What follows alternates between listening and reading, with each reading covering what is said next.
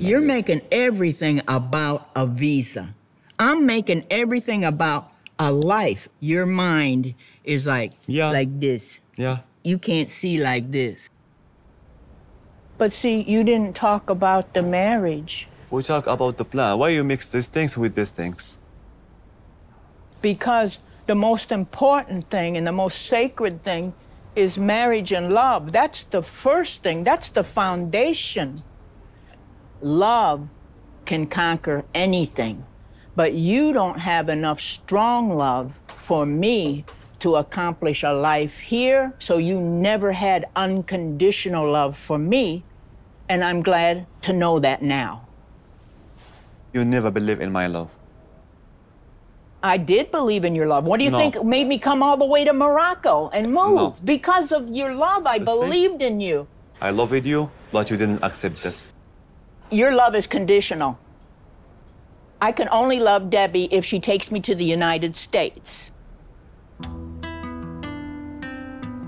This is your opinions, not mine. That's what you're saying.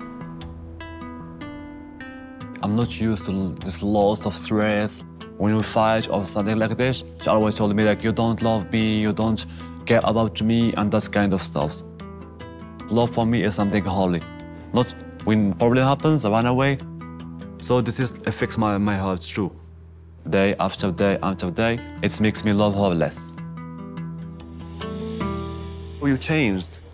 Because I know you deeply, I noticed the change. Well, I think Debbie's getting stronger, and you don't like Debbie to be stronger. No, and you can guarantee the future here. Abs is dying here, Portugal is dying here. So how you want to live in Morocco? No, I'm staying here. You will lose your money. I've got money. My money is my business, and I was willing to build the foundation for me, us. I know my country.